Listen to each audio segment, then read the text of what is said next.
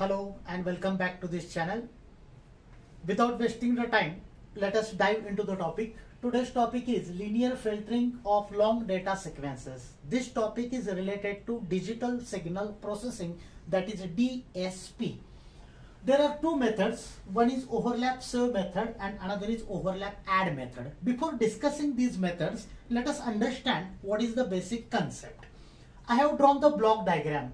Now, the heading is linear filtering. It is also called as linear convolution. The basic meaning of filtering is removing of noise signals contained in the original signal. So this is the block diagram. The notations are x of n stands for input signal which we want to filter out. H of n is called as impulse response of the system and y of n is the output. Usually output of the system is expressed as x of n asterisk h of n. This notation asterisk is called as convolution. Now, if you want to perform convolution in the discrete domain, many operations are required. To avoid the complications, we will be performing it using DFT, that is discrete Fourier transformation. So if you use DFT of x of n is denoted by big X of k. Always capital notations are used in DFT. Similarly, DFT of h of n will be denoted by capital H of k, and DFT of y of n will be denoted by capital Y of k. What steps will be following throughout the discussion? First, we will be forming different blocks. Then we will calculate DFT of x of n and h of n. And third, we will calculate IDFT of y of n. We will discuss this thing in detail. But one more thing, why this is required in practical applications. We know that all these applications are performed by a device which is called as DSP processor. The processor has a limited memory. Suppose I have a long data sequence which contains 1000 samples. Now I have to filter out each and every sample. So naturally huge memory will be required. To avoid this, what I will be doing, I will be forming different blocks of this input sequence which contains 1000 samples. Let us say I will form 100 blocks. Each block will contain 10 samples. What I will be doing, I will be selecting first 10 samples. I will apply it to the filter. Filter will filter out these samples. After completion of this, I will apply next 20 samples, then next 20. Likewise, I will be completing the process. So instead of filtering 1000 samples at a stretch, what do you need to do? Form different blocks. As I said, suppose we are forming 100 blocks. 100 is just one example. Then each block will contain 10 samples. Perform the filtering of each block and then finally add all the blocks to generate the output sequence which is similar to the original sequence. So we'll discuss these two methods, that is overlap save and overlap add method, in detail. The first method is overlap save method. As an example, we will consider a sequence x of n whose values are 1, 2, 3, 4, 5, then -1, -2, -3, -4, -5 and so on till infinity. As I said, if you want to filter out this entire signal which is having a long length means number of samples contained in the sequence, then lot of memory space is required. I want to avoid this technique. So I have to form different blocks. Now recall the notations. The number of samples in x of n is denoted by L. Number of samples in h of n is denoted by M, and the number of samples which are generated after filtering is denoted by n. That means y of n contains n number of samples. The formula to calculate value of n is L plus M minus 1.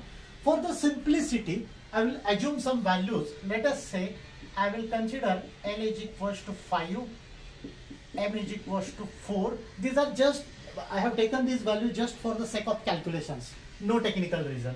Then using this equation, I will get L plus M minus 1. That means value of n will be 8. So I need to form a smaller blocks of this input sequence x of n. Each block will contain 8 samples, because as per these calculations L plus M minus 1, and due to these assumed values I am getting N is equals to 8. What is the rule? The rule for overlap save method is take M minus 1 samples from the previous block and then take L samples from X of N. It's confusing. Now listen, I will make it more simple. What I said, I have to form different blocks. Each block will contain 8 samples. So we have considered value of M is equals to 4. That means I will get M minus 1, which is equals to 3. So what is the rule? Take 3 samples from previous block and then add 5 samples from X of N, so that length of each block will be 8. How to do it? Let us denote first block by X of N. What is the rule? Take M minus 1, that is 3 samples from the previous block, but X1 of N is the first block, there is no previous history, so I need to take 3 blocks as per the rule, 3 samples from the previous block, but X1 of N don't have any previous block, so I will write 3 zeros initially. These are 3 samples which is supposed to be taken from previous block. As I said, there is no previous block, so I am writing 3 zeros. After that, rule is take L, that is take 5 samples from X of N. Naturally, I will be taking these first 5 samples, so it will be 1, 2, 3, 4, 5. These are M minus 1, that is 3 samples which we have taken from the previous, that means 3 zeros, and these are L, means 5 samples I have to take it from X of N. This is the formation of first block. What about second block? X2N. Now see, for the second block we have the availability of first block. Previous block for X2 of N is X1 of N. What is the rule? Take M minus 1, that means take 3 samples from the previous. For X2 of N, previous block is X1 of N, so I will be taking last 3 samples from X1 of N. Why not first 3 samples? Very simple. First 3 samples are zeros, which we have supposed to taken it from the previous block. There was no previous block, so I have written zeros. So as per the rule, I have to take 3 samples from previous block for X2 of N. For X2 of N, previous block is X1, so I will be taking last 3 samples of X1 of N, that is 3, 4, 5. These are M minus 1 samples from X1 of N from the previous block, that is 3 samples. Then I need to add L, that is 5 samples from X1 of N. We have already taken these samples in X1 of N. So take next 5 samples, that means these samples. So sequence will be minus 1, minus 2, minus 3, minus 4, minus 5. These are next L samples, so I will write next 5 samples from original sequence X of N. Suppose I want to form one more block, that is X3 of N. Same rule for X3 of N, previous block is X2 of N. Again take 3 samples from X2 of N. I will have to take last 3 samples, so it will be minus 3, minus 4, minus 5. These are M minus 1, that is 3 samples from the previous block. And now take next, this we have already covered. Now take next 5 samples, so it will be 1, 2, 3, 4, 5. These are the next 5 samples from X1 of N. Likewise, I will be forming different blocks. So we did the first step. What we did? The original sequence was having infinity duration. So what I did, I have made a small blocks. Length of each block is 8. Accordingly, I have formed the different blocks. Now, next step is, after forming different blocks, what we need to do? Take the DFT of each block. That means DFT of X1 of N will be X1 of K. Then DFT of X2 of N will be X2 of K, and so on. Next, this is about X of N. H of N, that is impulse response, contains the samples. So as per our discussion, length of h of n is 4. That means there are 4 samples. We are not interested in values. So just I will write the numbers 1, 2, 3, 4. These are the 4 samples which is contained in h of n, because we have considered m is equals to 4. As an example, I am considering few values. Next, this length should be again made equals to 8. So I need to add 4 zeros at the end. Do remember, addition of zeros to adjust the length of sequence. This effect is called as zero padding. So addition of zeros in any sequence to adjust the length of sequence is called as zero padding. Why I have added the zeros? This is because we have considered m is equals to 4. What m indicates? M indicates length of sequence h of n. That means number of samples in h of n. There are 4 samples in h of n. I need to make length equals to 8. So I will have to add 4 samples. Then take DFT of h of n, that is denoted by h of k. So what we did, we calculated DFT of x1 of n, that is x1 of k, then for x2 of n, that is x2 of k. Likewise, we will be calculating DFT of all input blocks. Then we will calculate DFT of h of n, that is h of k. Next step will be take multiplication like this. So first output block will be y1 of k is x1 of k into h of k. Second output block y2 of k is equals to x2 of k into h of k. Likewise, we will be forming different output blocks. Now, this is the calculation using DFT. End user always wants the result in normal domain. So, I need to calculate IDFT, that is inverse DFT of each block. So, inverse DFT of y1 of k is denoted by y1 of n.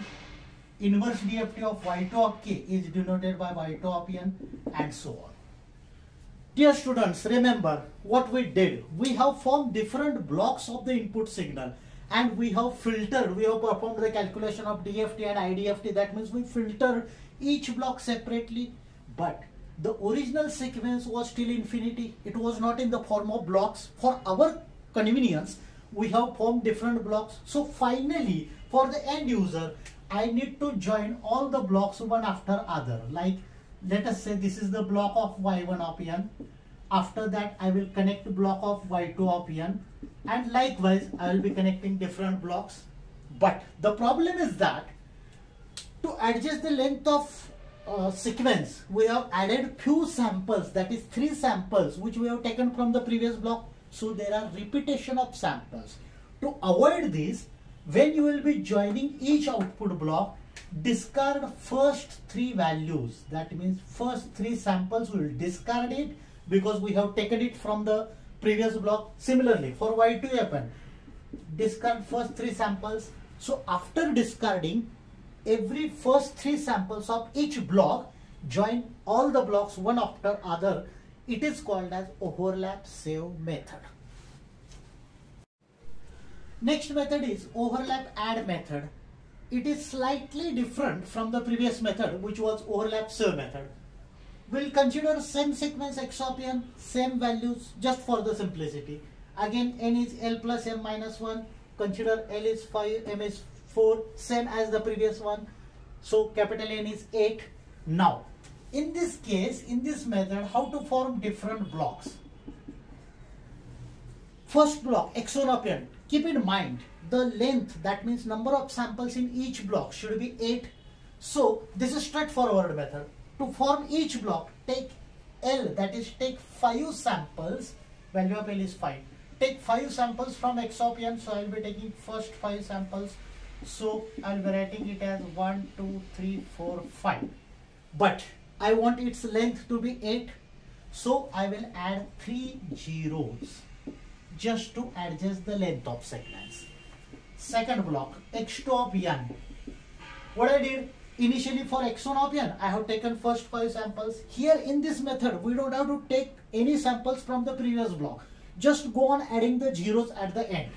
So I have already taken these 5 samples from original sequence x of n.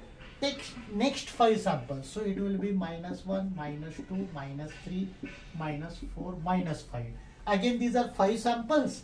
So I will be adding 3 zeros at the end to adjust the length of sequence, which should be equals to 8. Similarly, if you want to generate x3 of n, then it will be, now I have taken these samples. Take next 5 samples, that is 1, 2, 3, 4, 5, and again I will be adding 3 zeros. Likewise, we will be forming different blocks.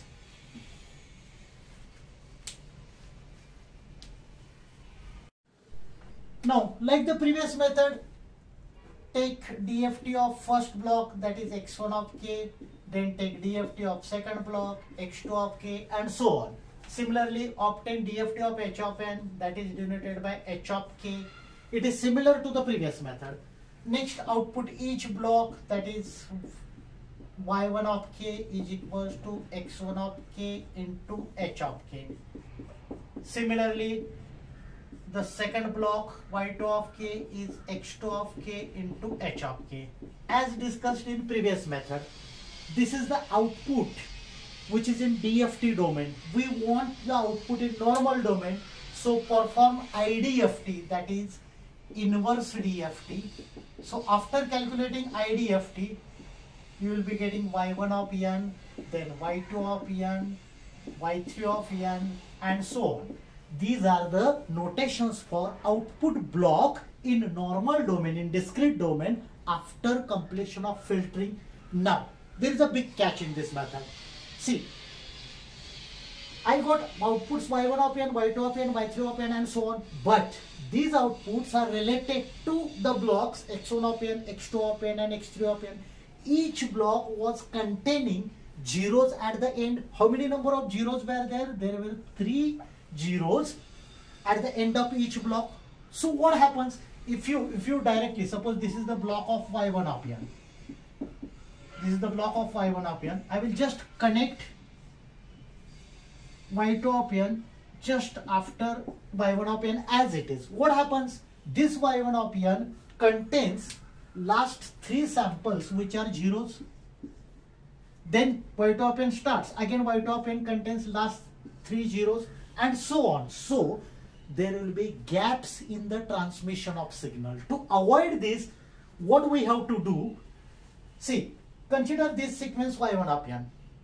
I don't have to directly add one block after the other, because the reason I have already mentioned, there are last 3 zeros contained in each block. Now, to avoid this, what I will be doing, consider this is the block of y1 of n where there are 3 zeros at the end.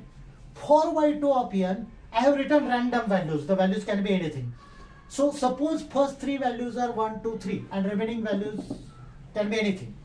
What I will be doing, instead of connecting y2 of n after y1 of n, I will overlap first 3 samples of y2 of n with 3 zeros of y1 of n. That means every time while joining the block, whatever block you are going to join, take the overlap of first 3 samples and add it with the zeros of the previous block, like as shown in this diagram.